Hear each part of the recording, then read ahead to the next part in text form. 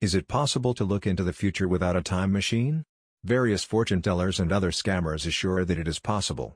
However, when the time comes to the hour X, they disappear without a trace. Is there not a single true prophet among them? Actually, there is. And he is officially recognized by the UN and UNESCO as one of the greatest scientists on the planet.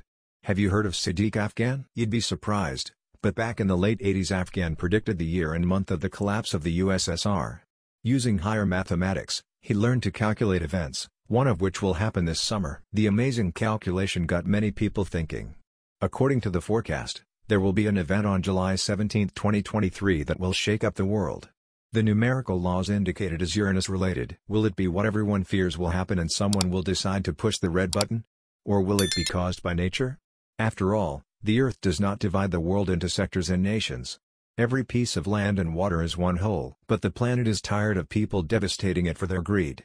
If prophecy is to be believed, we are approaching a historical stage where higher power will manifest itself as never before. When asked directly about a large-scale nuclear battle, Sadiq answered in the negative. From which we can conclude that the provocation of July 17, though it will bring colossal destruction, will not prove fatal in the long run. Mankind will survive. But in what form will it remain? Could this be a chance for a fresh start? I wonder. When Sadiq Afghan predicted the collapse of the USSR, he also predicted its rebirth in 2025. How does that fit in with the events to come? On this point, Sadiq said that 2025 would be fair. The good and honest people will get the good, when the bad ones will get the opposite. It's a time when everyone will see themselves in the mirror and get the same treatment they broadcast to others. I wonder who is good and who is bad? Who decides that? If you are reading this prediction in July 2023, let me know if the predictions have come true. Personally, I am skeptical of fortune tellers, witches, etc., but it is different when a person uses a scientific approach and his methods are recognized by the scientific community. And what's more, his predictions come true.